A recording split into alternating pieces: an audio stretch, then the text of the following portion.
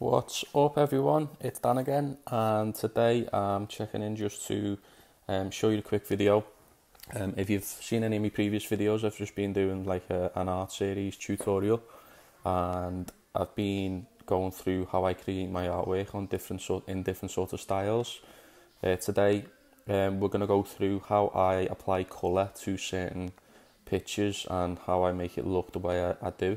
If you don't follow me on Instagram, or if you have not seen my artwork so far, I'm at Design on Instagram, and obviously you'll be able to see my style and what sort of artwork I produce there. So today we're going to be just applying colour to this Divock Origi iconic picture from the Champions League final. I've already sketched out the picture here on the right hand side, as you can see. And I've actually gone over this sketch with some neater line art. So this is the sort of this is the image we're going to be working from. So I'm conscious of these videos being a bit too long. I'm being they've been like 35 minutes, 40 minutes long. So I'm going to try and attempt to keep this one within 15 minutes if possible. So I'm going to try and skip through it and try and get as much detail in as I can, and hopefully you can get some value from that from anyone watching. So for the colour, we're going to go to our colour layer. Again, if you've not seen how I use my layers, you can go to any of my previous videos. We go to our colour layer and then we select our brush. We go to painting here and then a flat brush.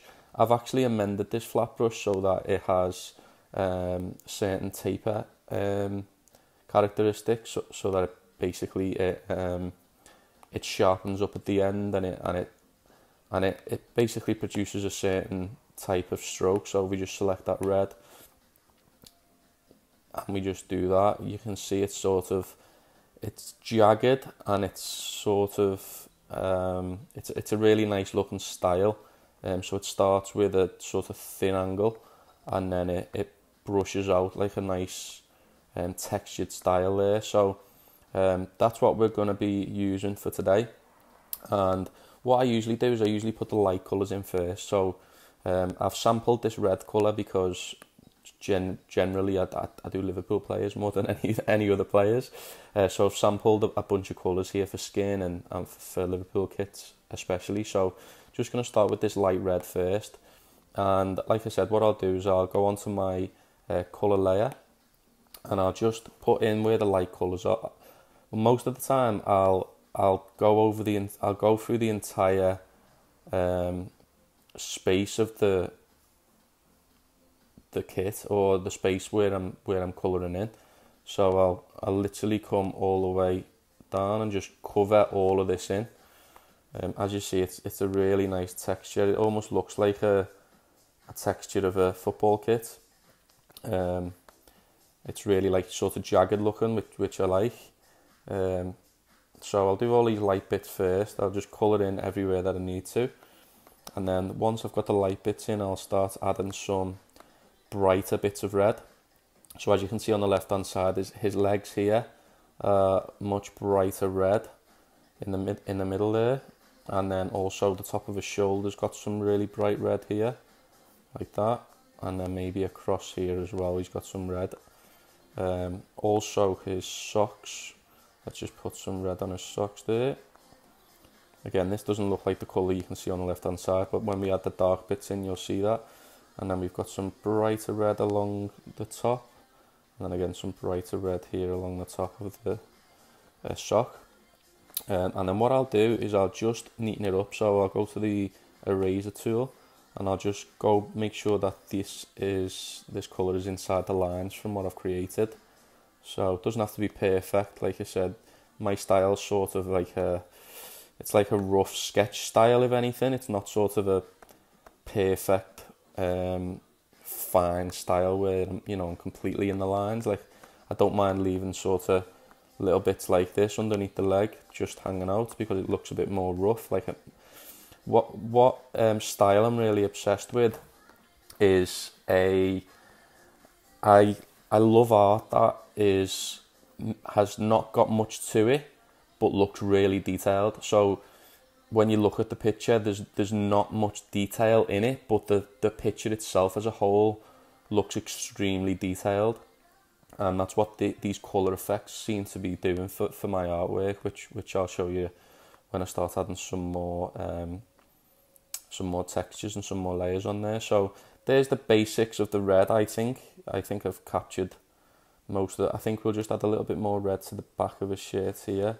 and then what we'll do, we'll just come in with the darker red that I've sampled again here for the darker part. So you'll see straight away underneath his arm there, he's got a really dark red. And again, I won't be too detailed with the brush. I'll just sort of run it across, not in the most detailed fashion. If anything, it's more of just a scribble, if anything. So underneath the shirt here, we've got a lot of dark, and then it comes underneath his leg like that. And then again on the socks, we can see there's a lot of dark here, and then a lot of dark under there as well. So you'll see it starts to sort of not look realistic just yet, but you'll see it starts to come together to look, you can see those shadows really make it look a little bit more realistic compared to what it looked initially. Okay, so that's worked out okay. So now here's where we start adding some really dark red colours. So this red that I've sampled here right at the bottom, it's an extremely dark red, and this really brings the realism out in the drawing. So we'll just start under the arm, because that's sort of the darkest part of the drawing, and it sort of fades up and it comes across like that. And then again, just under here, we've got some really dark shades, and then that again comes across there. And then again here, just in that fold of the arm, and some underneath, and then on the socks as well, just under the calf. So where I usually add dark shading is under the, so where you'll see like a raise in the picture. So you'll see, like, for example, his calf comes out here underneath. So anything that comes out or protrudes from the body, you'll generally get a shadow underneath it. So for example, a shin pad, we might add some in there, and again some in here on this shin, because the shin pads come out. And then underneath here, we've obviously got that muscle, and then under his arm obviously there, and then we'll just bring that down slightly like that. So what I'll do now is I'll use the rubber, the eraser tool, to basically add some highlights to the drawing. And what I'll do is I'll use the round brush, and I'll just go really small with it, and I'll just take off some of the edges here, so where the light sort of bounces off him in the image. So around here like that, around the collar a little bit, and then maybe on his back in parts here.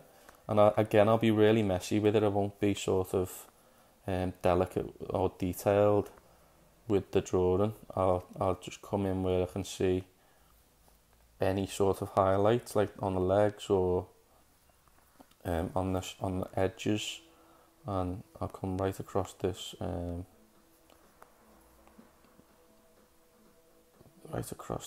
like that. And then the socks, I've already sort of left the shade there on that, but I'll just take off a little bit more there. So there we go. So I'd say that looks okay for now. And again, the style that I'm going for is what I'll show you. If we just go back to my gallery, here's a Steven Gerrard. So this is what it will sort of look like eventually, this sort of style. So again, it's not detailed. When you zoom in, I'm really messy with the brushes, but it comes out when you zoom out, and it looks really sort of abstract and realistic, and that's the style that we're going to go for again today. So let's just go back to that Divock Origi. Now, what I'm going to start adding in here is I'm going to start colouring his skin. So we need some dark brown. So I've got no sort of browns on here that I've sampled so far, so we're just going to go to our disc and we're going to try and find the brown colour, and it's usually in between the red and the yellow there. So if we just go to, he's got really dark skin, Divock, so what we're looking for is that lighter tone. See that sort of lighter tone on the top of his arm, on the top of his right arm, and then on that back arm as well. He's got that same sort of light tone. So it's almost like a grey, like sort of this colour, I'd say, maybe. I'd say that's maybe the right colour, that sort of grey.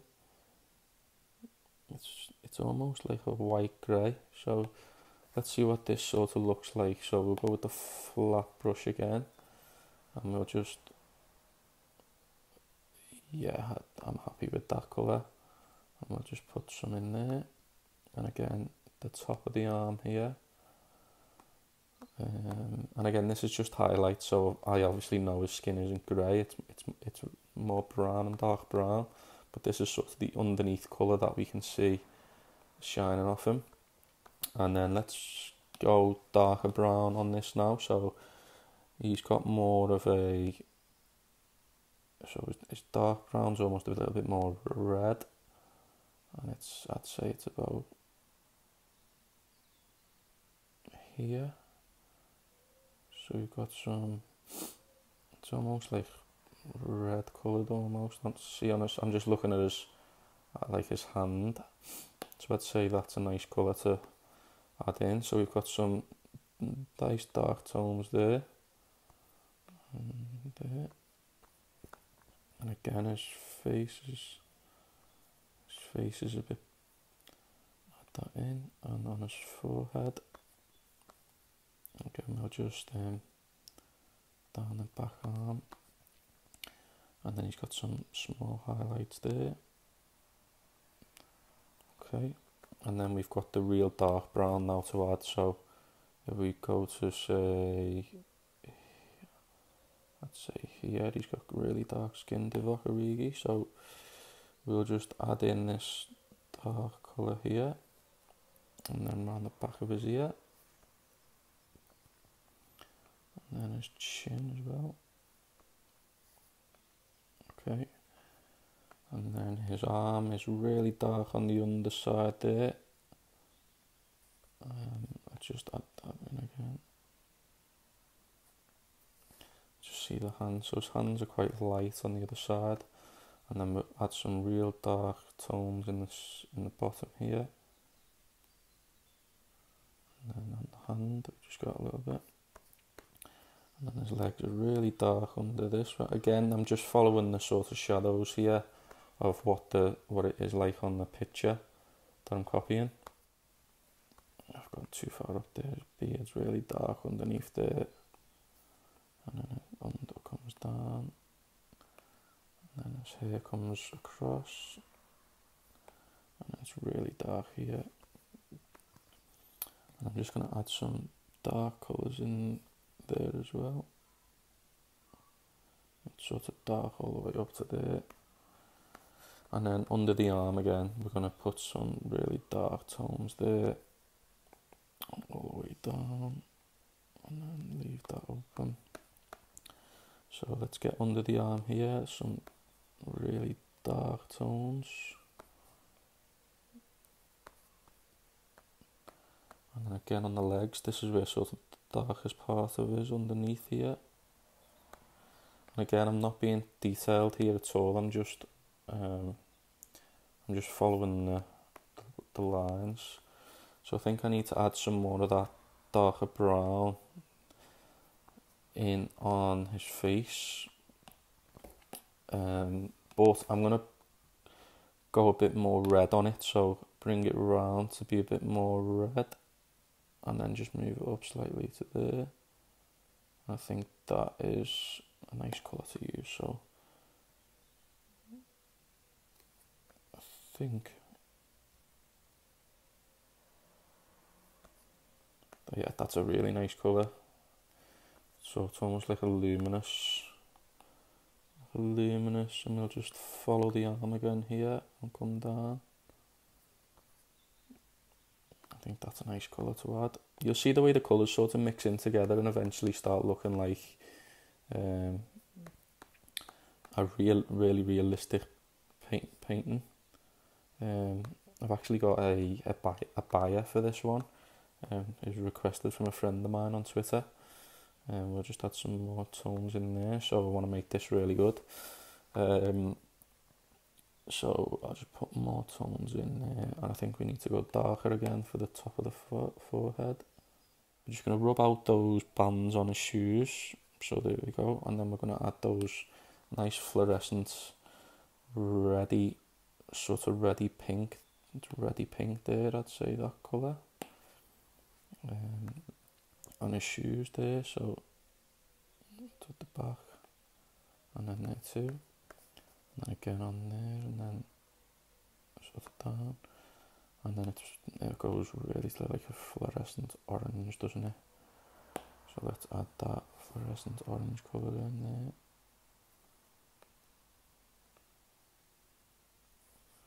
And again on this side. And then we've got we'll just make some highlights on that.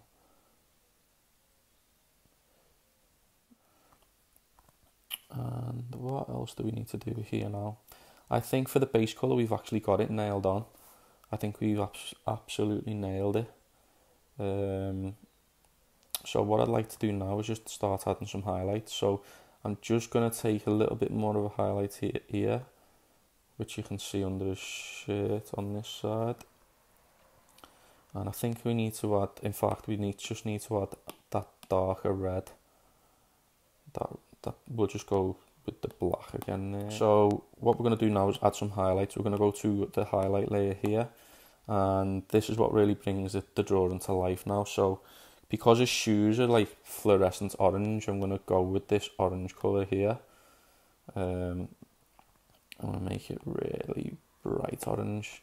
And what I do for the highlight is I literally just follow some of the lines. So I'll just follow the lines on his shorts, for example, and then on his shirt, so like that. I'll just follow the edge of the lines, and where I see sort of light bouncing off him, I'll just add that colour in. So some nice fluorescent orange there. Let's just see in the front of that chin. Okay, I'm happy with that. And then I think I might add some, I want to add some like fluorescent pinks into some of these pictures, because like I wonder how this is going to look. So let's just add some pink. It might just make that red really pop. So if we just add some fluorescent pink there, and then again across the shoulder and down here on this front leg, and on this back leg. Yeah, I think that's really popping nicely. And his shoes are almost pink, aren't they? So we'll just add some pink on there, and again with this one. So you'll see it really starts to like pop out now. Absolutely iconic picture of Divock Origi, and for any Liverpool fans. And what I'm going to do is I'm just going to add some of that pink into his hair there, because I think it really makes it pop. And then some of that fluorescent orange into his face. Let's just bring that around. And again, I'm not detailed here much, I'm just sort of following the lines. I'm not really getting much detail in. I think we need to add more darker tones to that undertone. Just add some into his head.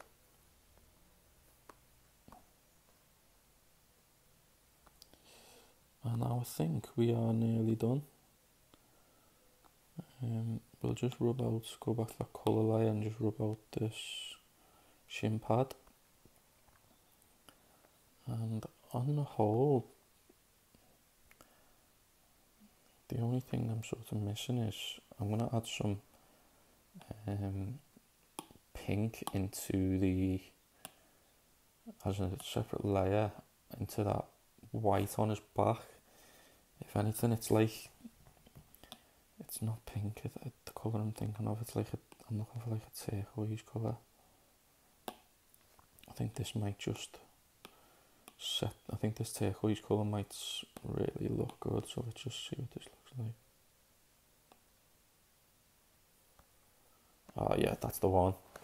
So for some of these whites, we're just going to add some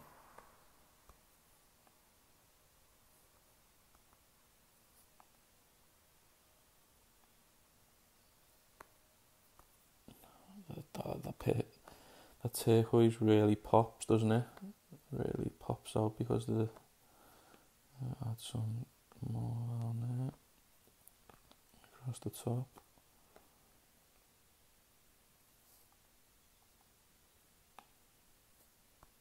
And then let's just take a step back. I think we just need to, we'll just group everything together. So that this is so I can move the whole piece together in one without it. I'll just turn it that way a bit so that